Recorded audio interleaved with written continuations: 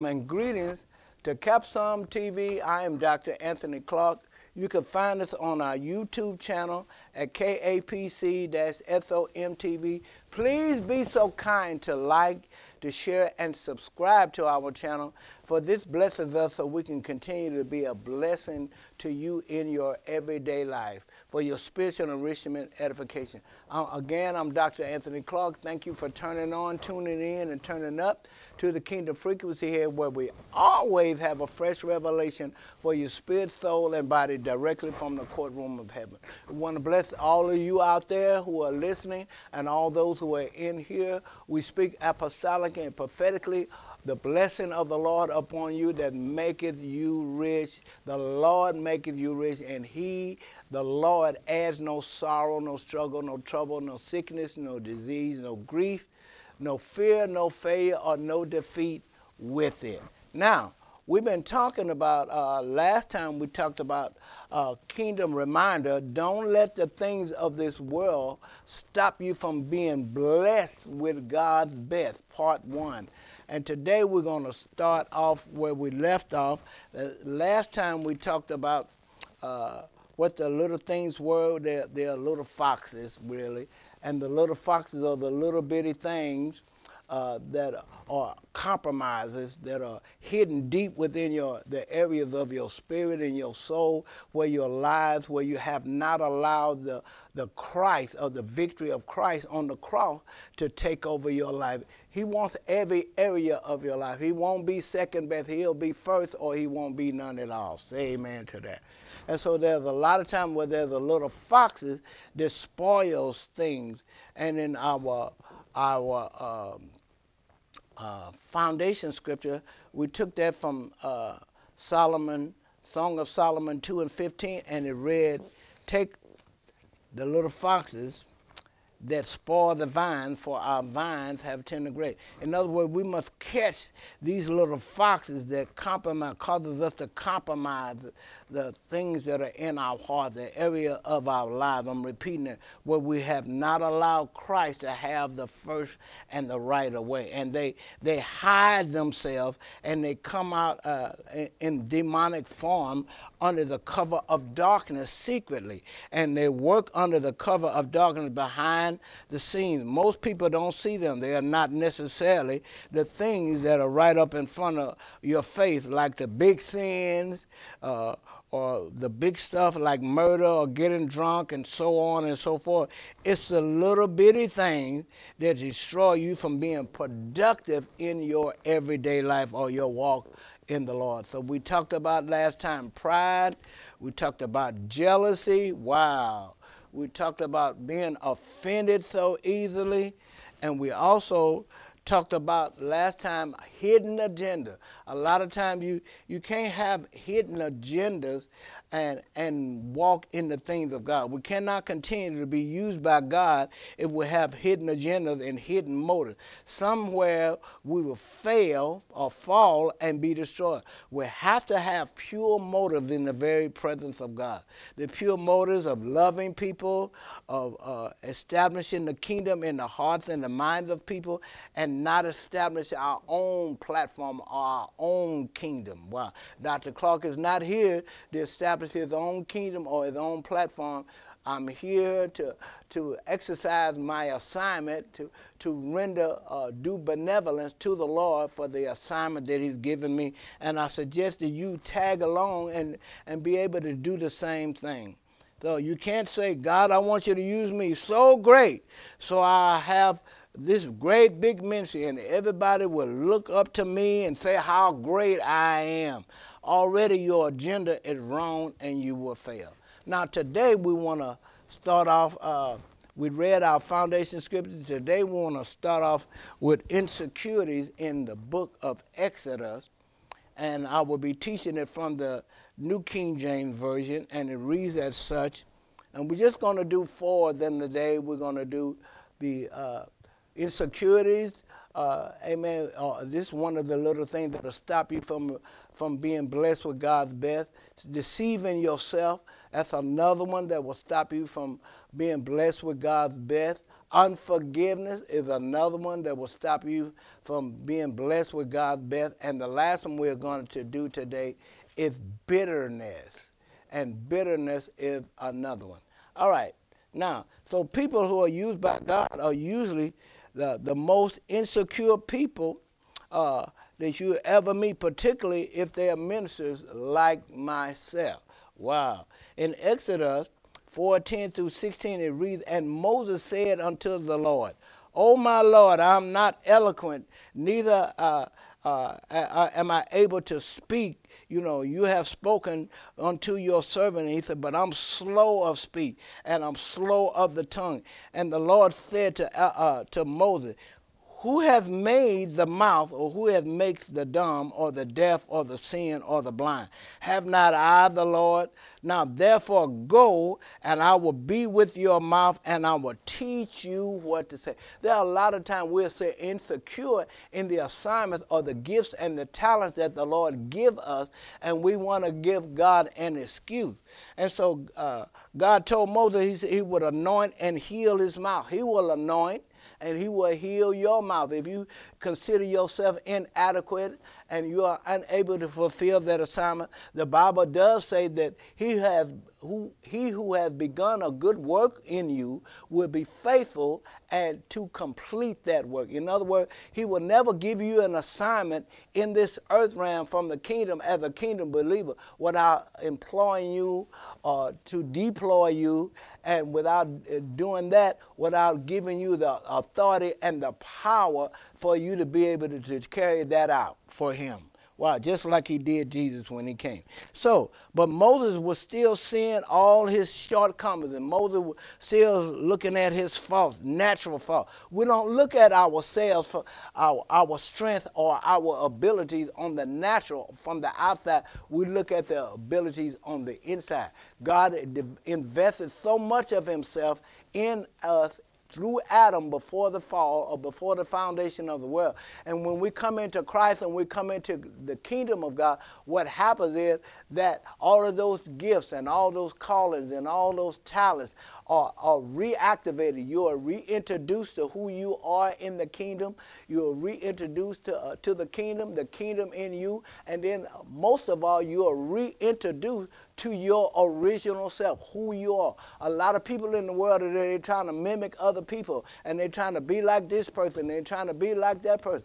And God is saying, all I want you to do is do the assignment that I've given you. Don't be insecure.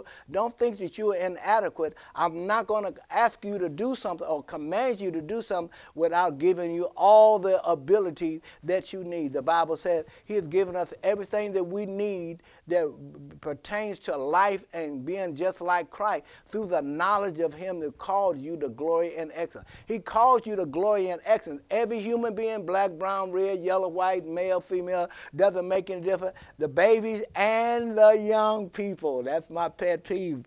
And so you are able to do whatever. It doesn't make any difference what age. God said, well, you might say, well, I'm getting up in age and I'm running out of time. Well, God said, I'm the redeemer of the time. I'm the one that created time. So it's never too late to fulfill your destiny and your purpose. And so he would anoint his mouth, and then we can get so tied up in our shortcomings and our insecurities and our faults that we cannot even let God use us. We can't even allow God to heal us and take care of the areas that are lacking because of our insecurity or our low self-esteem. Don't be ashamed of who you are, black, brown, red, yellow, white, male or female. Don't make no difference. God loves you so much that he purposed and planned your destiny before you were in your mother's womb. As I was saying, one of my spiritual daughters earlier, before you spit or one of those children out, they look so much like their mother. Wow, did I say that? Yes, I did. All right, so he can't do that. And he said, oh Lord, I pray by the hand of him who you will send. And the anger of the Lord was kindled or started against Moses. And he said, is not Aaron the Levite or the high priest your brother? I know that he can speak well. And also, look, he comes from here to meet you. And then when he sees him, he will be glad in his heart. And you shall speak to Aaron and put my words in his mouth. And I will be your mouth and with his mouth. And I will teach you what you shall do. And he shall speak as your spokesman unto my people. And he shall be, and even he shall be to you instead of a mouth, and you shall be to him instead of a God. In other words, Moses actually made God angry. You don't want to make God angry, especially when he's giving you an assignment. You're giving him all those natural excuses. No, go on. And so God told him he was God. He said, I'm the one who created the tongue. I'm the one who created the mouth. God was asking Moses, and he is asking us, if he could heal him and make it better.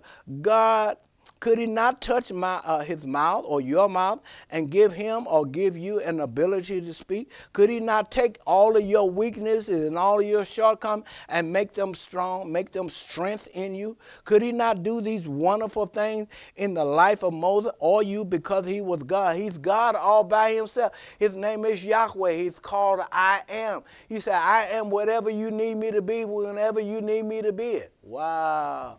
If we would take that and know that there's nothing too hard for God, nothing too hard for him. Nobody has much power or authority or the ability. He's called El Shaddai, Almighty. He's called El Elyon, the Most High God. I mean, there's no one higher than him. And so when he made him angry, let me tell you something. It was a great hindrance to Moses in the years to come, because Aaron stood against Moses. Aaron and his sister Miriam stood against him in a lot of things that God wanted him to do. Aaron was the one who allowed the golden calf to be made. Aaron was the one who, of those who didn't stop the people from criticizing Moses or from marrying the Ethiopian woman. He actually helped Moses' vine become because of his insecurity. One way to overcome insecurity, sons and daughters of God, is to know that God can deal with your insecurity and heal those parts of your lives and my life. We have to allow God to do that, and if we will, then he will take care of our insecurity by making us be secure in him and not insecure in him. Did I say that? We need to know who is our source. Abba, say Abba. Abba means the only source. So if we know that he is our source, he is our master, and he is the creator of everything, then he can create or recreate any lack or deficiency that we may have on the spot. Say on the spot. Wow. And now in Judges 6:15, he said to him, O my Lord, where shall I serve Israel? Look, my family is poor in Manasseh, and I'm the least in my father's house. He had given Gideon an assignment. Why am I teaching from the Old Testament? Because a lot of things in the Old Testament are references that the apostle used for the New Testament. Why? And we use them all of the time. The angel of the Lord came to a man named Gideon, told Gideon, and he immediately spoke out his insecurity.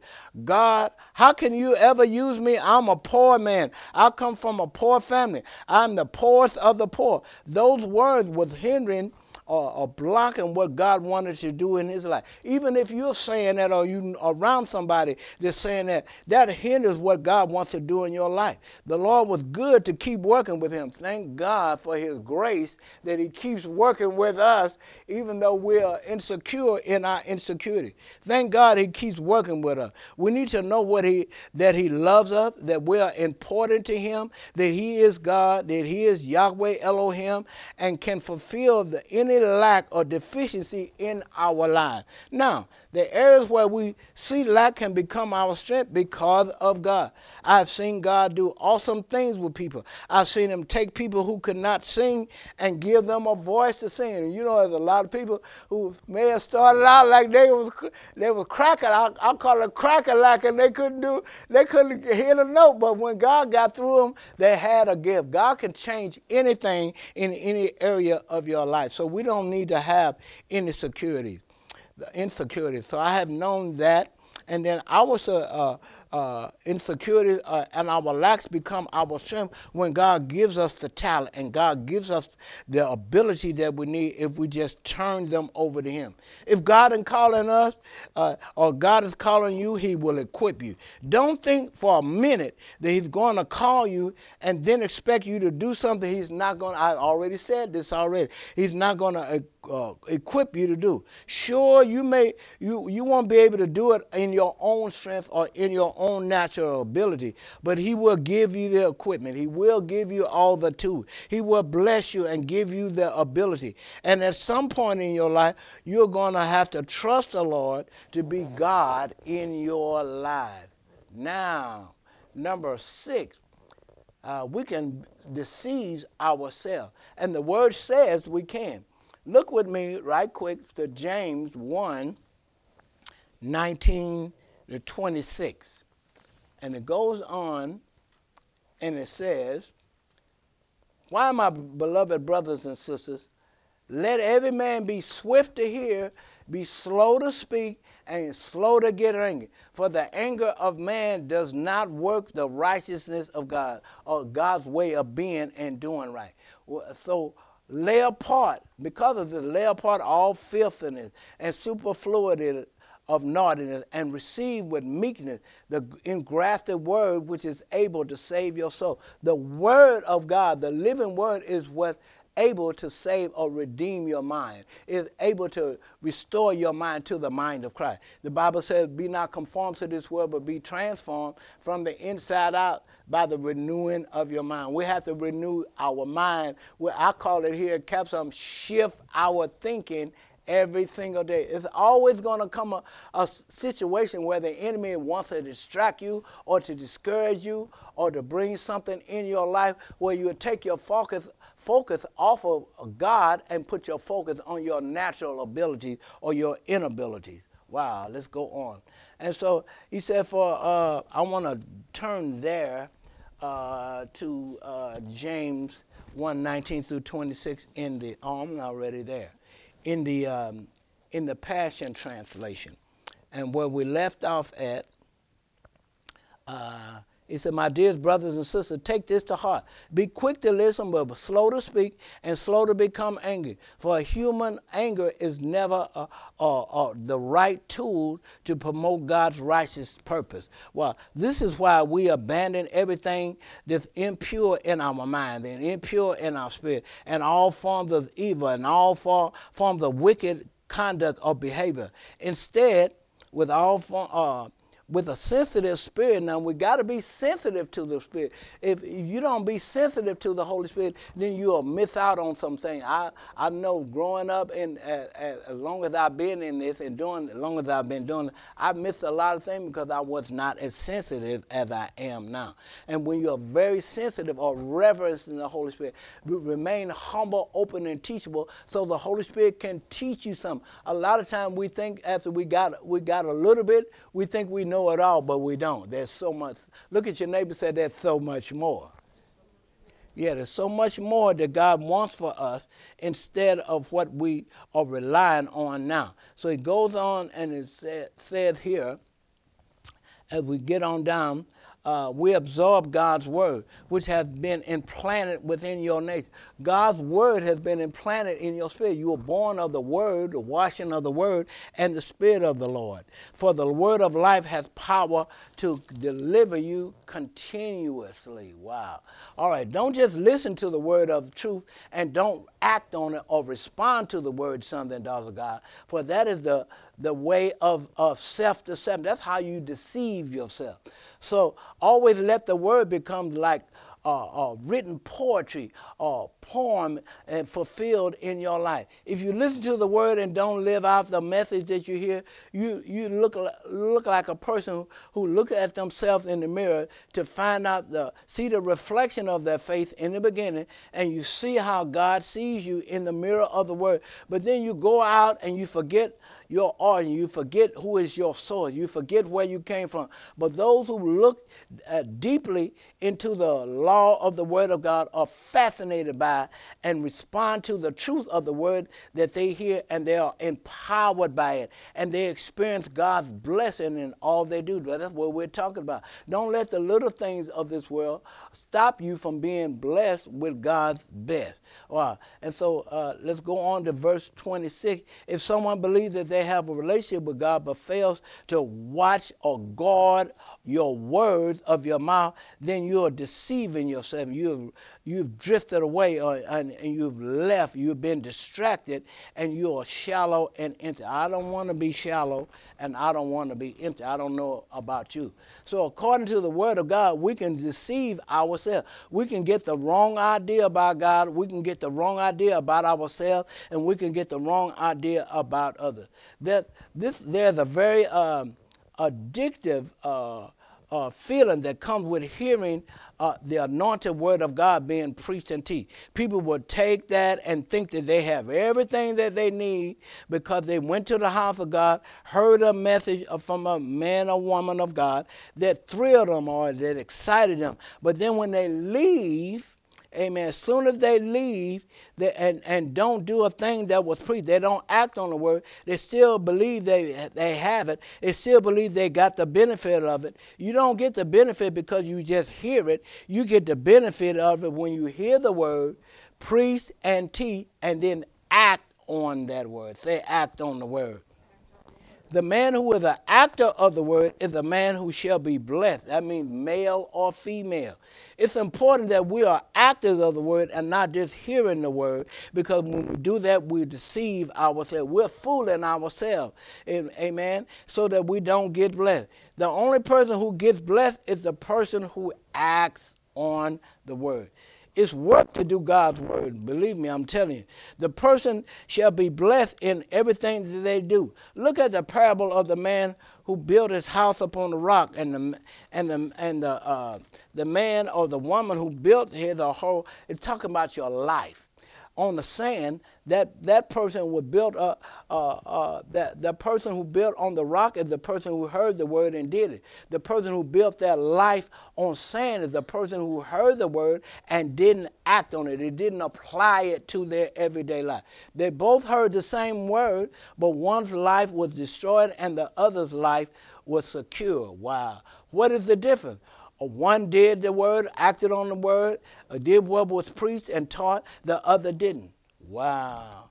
Don't think because that you know about the trouble of sin something, daughter of God, and how bad it is in your life, it will keep you from sinning. You have to do it. You have to act on the word of God. You have to act on the things that you know. Well, until you act on the word, you don't see the full blessing of the Lord. Blessing comes from the Hebrew word berakah, and it means an empowered, meant to succeed in all areas. The little things of the little foxes, they will come in and they will destroy what you have sown, the seed you have sown. And that could make a big change in the lives of yourself, your loved ones, and others. People are not going to see Jesus in you because you know about Jesus or because you or know him. You know about him or know him. They will see Jesus in you because you are walking in him every single day. You are walking with him every day. You know him as your Lord. You know him as your Savior. You are living for God. If God is living in you, it's no longer you're agreeing with it in your mindset. Now it's a real everyday experience. God wants us to overcome the pride. God wants us to overcome the jealousy. God wants us to overcome the offenses. God wants us to overcome the hidden agendas, the insecurity, and deceiving ourselves. These are the areas that destroy the fruit of love, joy, peace, goodness, meekness, gentleness, kindness, and so on and so forth in your everyday life. These are the things that will stop that from coming forth. It will stop the investment that God has invested in your everyday life. I'm stumbling a little bit. I'm excited. I do that when I'm excited about this. Now, let's go on and let's finish up here. So anything that's good that could possibly happen in your life won't happen because these little foxes or these little things stop you and they block you. Now, in unforgiveness, look at Look at Matthew 6:12 through 15. We're going to be out of time shortly. And the Bible says, and forgive us our sins as we forgive those who sin against us. And let us not be led into temptation, but deliver us from the evil one. For yours is the kingdom, and yours is the power, and yours is the glory, forever and ever. Amen. But if you forgive, now watch this, if you forgive people their sins against you, your heavenly Father will also forgive you your sin. But if you forgive not their wrongs or their trespasses against you or their sins against you, neither will your Father forgive yours. So we have to forgive. Our forgiveness comes as we forgive other sons and daughters of God. And as we release others, we are released. Unforgiveness will not hurt the other person as much as it will hurt you. Wow, did I say that? A lot of times someone can hold something towards you and you don't even know what you've done. Though you are missing out on that person's relationship, what you are really doing is experience a lack between you and God. That's the greatest deficit in this situation. Now look at Matthew 18:23 through 35. It says, therefore the kingdom of heaven is like a certain man or certain king who went about to take account of his servant. We illustrated this one quite a bit. I'm going to read that from the Passion Translation. That'll give us a better rendition of it. Matthew 18:23 through 35. And it goes on and says, the lesson of forgiveness is in heaven's kingdom can be illustrated like this. There was once a king who had servants who had borrowed money from the royal treasury. He decided to settle accounts with each of them, and as he began the process, it came to his attention that one of his servants owed him $1 billion. That's a whole lot of money. So he summoned the servant before him and said to him, pay me what you owe me. And when the servant was not able to repay the debt, that's a lot of money to be in debt to somebody. And then he said, pay me. And the servant said, when it was unable to pay the debt, the king ordered that him and his wife and his kids, everybody was thrown in jail and everything that they owned as payment toward the debt. And so the servant threw himself down in front of the king and said, face down at his master's feet and begged him for mercy. Please be patient with me. Just give me more time and I will repay you everything I owe you. Upon hearing this please, or this case, the king had compassion or mercy on his servant and released him and forgave the entire debt. For somebody to forgive $1 billion, that's a lot of money. That's a lot of debt. Now watch this. No sooner had the servant left when he met one of his fellow servants or fellow co-workers who owed him $20,000. Now $20,000 is chump change compared to $1 billion. Say amen to that. All right. And so he took him by the throat and began to choke him and said, you better pay me right now everything you owe me. And so his fellow servant or co-worker threw him face down at his feet and begged, please be patient with me. If you just give me a little more time, I'll repay everything I owe you. But the one who had the debt forgiven stubbornly refused to forgive what was owed him, while he had his fellow servant and co-worker thrown into prison and commanded that he remain there until he repaid. He threw the man's wife, his children, everybody into jail. Watch it. And when his other co-workers saw what was going on, they were angry, and they went to the king and told the king the whole story. And the king said to him, you scoundrel, you lazy, shiftless, wicked servant. Now that's what I'm paraphrasing that in modern day vernacular. Is this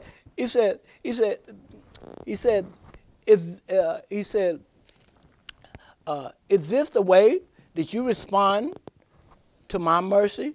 Because you begged me and I forgave you the massive debt of $1 billion that you owe me. Why didn't you show the same compassion? Why didn't you show the same mercy to your fellow servant or your co-worker that I showed you?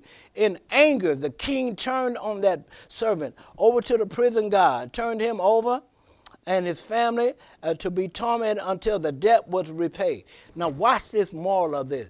In the same way, my heavenly Father, Jesus was talking, would deal the same way with you, with any of you, if you do not release forgiveness for anybody from your heart, from especially toward one of your fellow believers, your brother or your sister. It doesn't make any difference if they're black, brown, red, yellow, white, male or female. Now, to be turned over to the torment is to be turned over to the attack of the enemy, to be tormented or tortured. Your Heavenly Father would do the same thing. Wow, He will turn you over to the torment if you do not forgive. You mean forgiveness will keep me out? Yes, forgiveness will keep you out. That will block and stop you from receiving or being blessed with God's best in your life and in the next life. Now watch this. We have to forgive from the heart, from the inside out. But forgiveness is also an act of your will. It's a choice. Wow. In my own life, I find that I choose to forgive people. God gives me the ability to do it, and He will give you the same ability. But it really starts with a choice. Forgiveness is not an emotion, sons and daughters of God. It's not a feeling. It's a decision. It's a choice. Wow. So when we say, I cannot forgive, what we're really saying is that we can't release our feelings or our emotions about it. Let God help you with your feelings. Let God help you with your emotions about a situation or about a person or about some person. Make a quality decision or choice to forgive because God would have to do it. Wow. God would have you to do it, amen, for them so He can forgive you. And if you will forgive that person, it will release you to forgiveness. Make it an act of your choice today. If you're holding out there or in here and you're holding something against someone alone 30, 40 years ago, some of you may not be that old, as young as I am, 75 going on 25, and you have an ought against somebody, forgive the person, release them, let that go, because it's better for you that you let them go and that you release that. When we ask God for the ability to forgive, it's a Holy Spirit ability that we can receive. It's supernatural, sons and daughters of God. The Word of God commands us to forgive. Now watch this. To forgive. And once you make that choice to forgive or to obey the Word of God, He will give you the same ability to fulfill His Word, to complete His Word. It's always an act of faith and an act of your will. You have to make a choice to get up and go to church. You make a choice to get up and go to work. You make a choice to get up. The young people make a choice to get up and go to school. You make a choice to get up and make breakfast or drink some coffee in the morning. You make a choice. Everything you do in life is a choice. God is giving us a choice between life and death, between blessings and curses. So we have to make the right choice if we want to be, don't want to be stopped from being blessed with God's best. Now, as we go on and we act on down, I must will to forgive, then ask for the ability to forgive, and God will impart it. Now, in Mark 11, 25 and 26, we're almost at our last one. Mark says, in here, he was standing, talking about standing in prayer. It said, when you stand praying and you forgive, that your Heavenly Father may forgive you. It's important right here. This is an important point to understand that forgiveness comes again as an act of your will, not in your emotion, and an act of your decision to obey the Word of God. We must draw on God's supernatural forgiving ability. All right. Choose to forgive, act on the Word of God, draw on heaven's ability. All three are necessary. Choosing to forgive, acting on the Word of God, and drawing on the ability of heaven. Now, the last one, and we're not going to finish that. It's called bitterness. And it comes from the word resentment or hurt. Anger, and it comes from the word hostility, it comes from the word animosity or feeling bad towards another person. It literally means poison. It's poison. Bitterness is a poison on the inside of you. And in Hebrews 12 and 15, I'm going to read that as we draw on down to a close. Hebrews 12 and 15. And it reads as such. I trust that you are enjoying this. I know I do a lot of teaching, but teaching shows you how to live the kingdom way. Preaching inspires you. And it goes on and it says here in the 15th verse.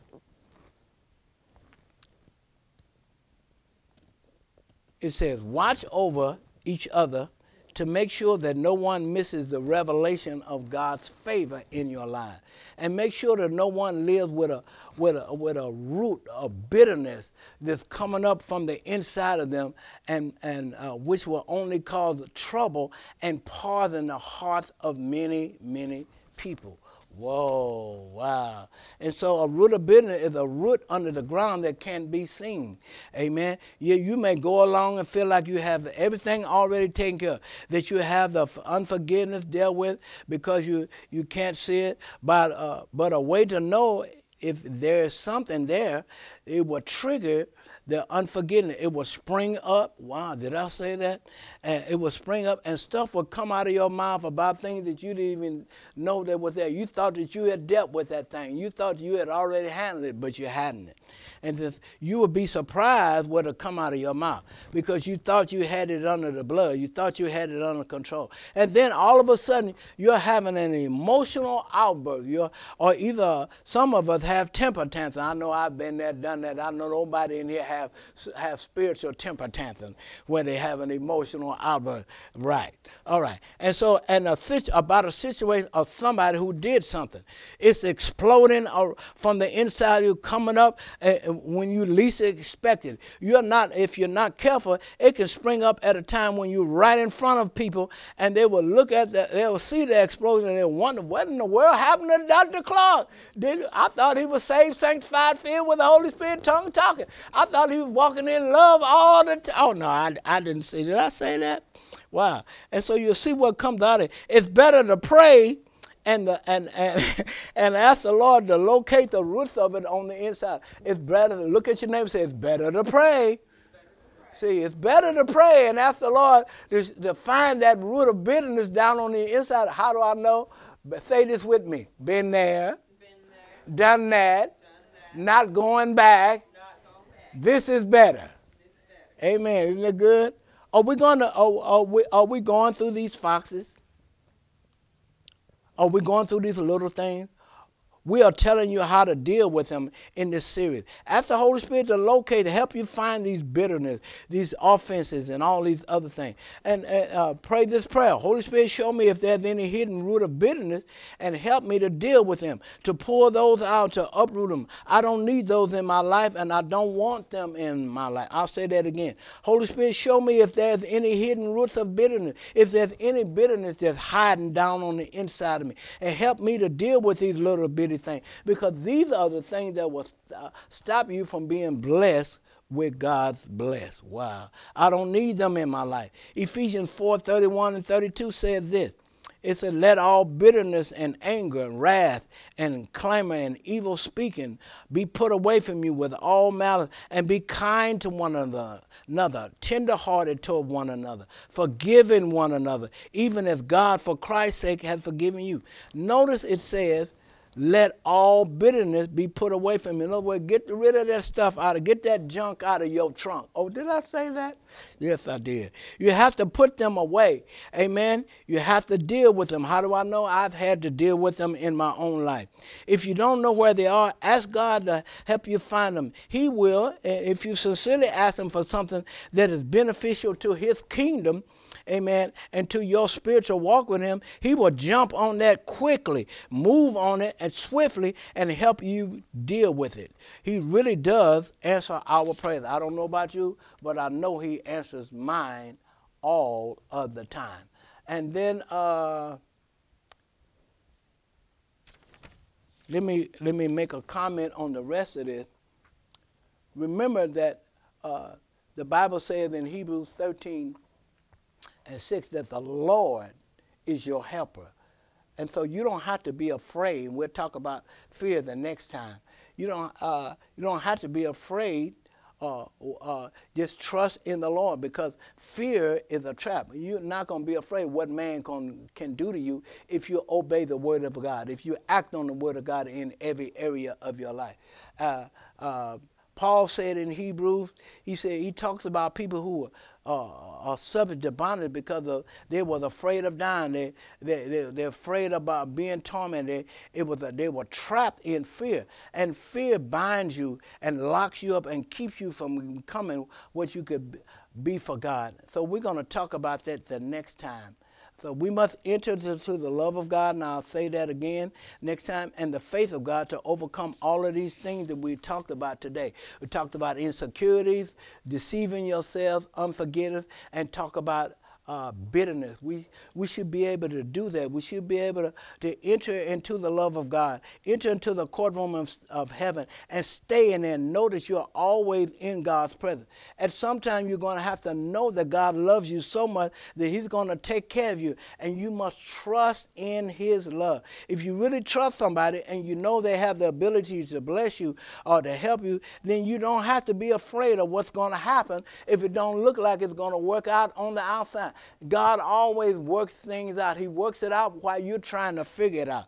And as I close, when we are facing things in life and understand that our Heavenly Father is bigger than any problem and won't drop us, we can jump into his arms knowingly that he's going to catch us, knowing that he's going to care for us, knowing everything is going to be all right. Perfect love, which is God's love, throws out fear. And our Father, he won't drop us like it's hot. He won't drop us like a hot potato. He won't drop us like a hot coal. We are his prized possession. We are the apple of his eye. I am his son. You are his son. You are his daughter, and he loves you. I don't have to be afraid, and you don't have to be afraid about the future. All your needs are met about what you don't have to be afraid about what is going to happen tomorrow because he is there to catch you. You can trust him because you know he loves you. What can man do to you? God is your strength and your song. He is your salvation. He is your shelter in which you can hide and be safe. Trust in God, and he will destroy any of these little things that are in your life, but you got to turn them over to him. Praise God for another day and for another privilege and for another opportunity to share with you the living word of God. We thank you for turning on again, tuning in to the Kingdom Frequency here, where we always have a fresh revelation, fresh spiritual food for your spirit, soul, and body, directly from the courtroom and the throne room of heaven. We trust that you have enjoyed it. Make sure that you reach out and like and share and subscribe. Again, this blesses us so we can continue to be a blessing to you for your spiritual enrichment and edification. We just love you to life, and there's absolutely nothing that you could ever think of doing about it. We'll see you real soon. Kingdom blessings.